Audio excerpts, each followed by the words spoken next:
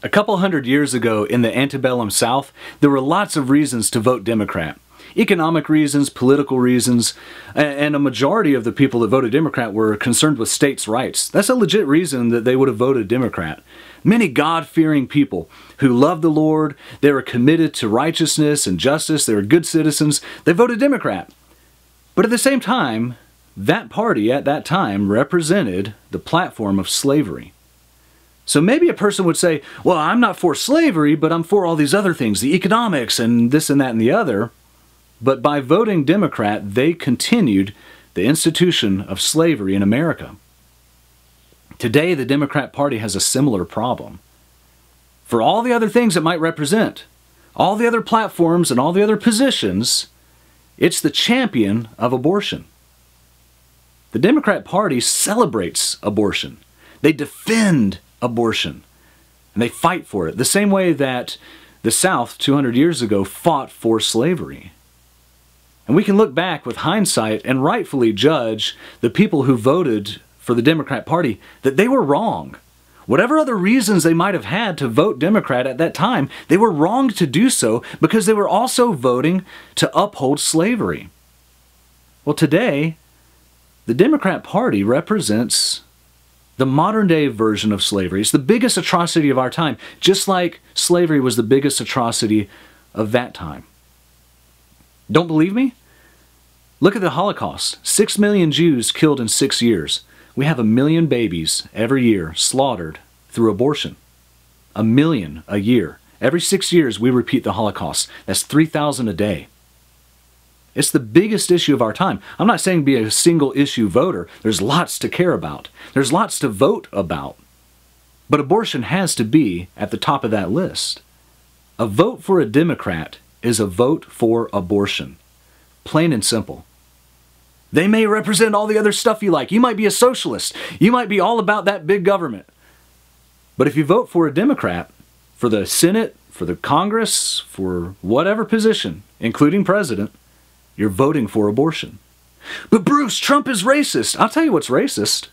Planned Parenthood. It was founded by Margaret Sanger, an avowed racist, and her plan, her stated goal, was to eliminate the black population. She viewed African Americans as a lesser, inferior race, and that the Caucasian white race was superior. And she's done a pretty good job with trying to eliminate the black population. Planned Parenthood affects the African American community more harshly than any other. And our taxpayer dollars goes to fund this place that sells baby body parts on the black market for cash.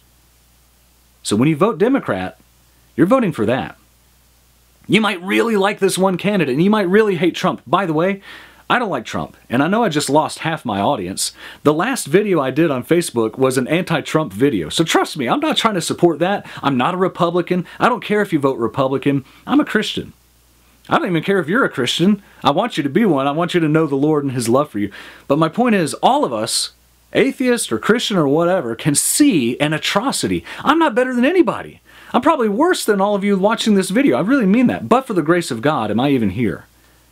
But I can see a glaring evil right in front of me, and it's called abortion.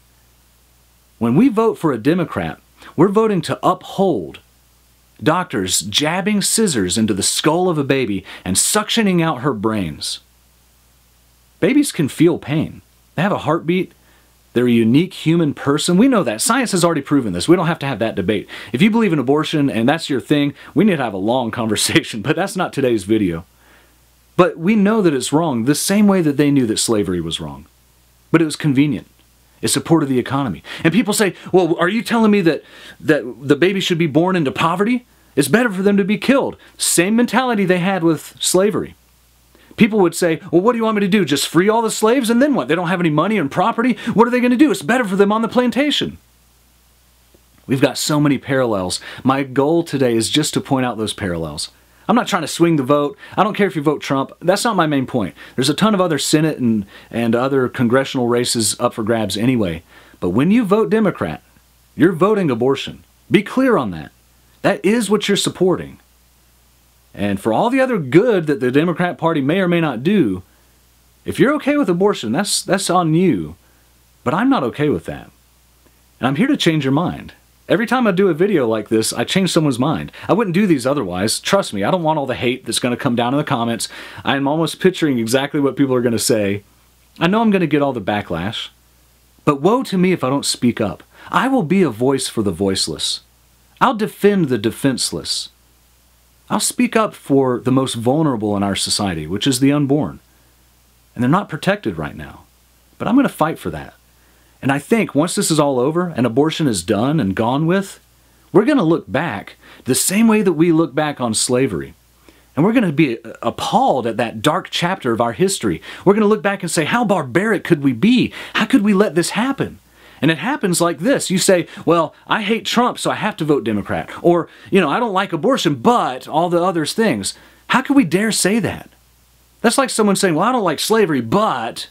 No, dude, there is no but. Abortion is the biggest issue of our time, and we have to eliminate it. And I just want you on the right side of history. I'm not saying I'm better than anybody. I'm just here to reason with you. And I think I can change a few people's minds today. And I love you. And I thank you for listening.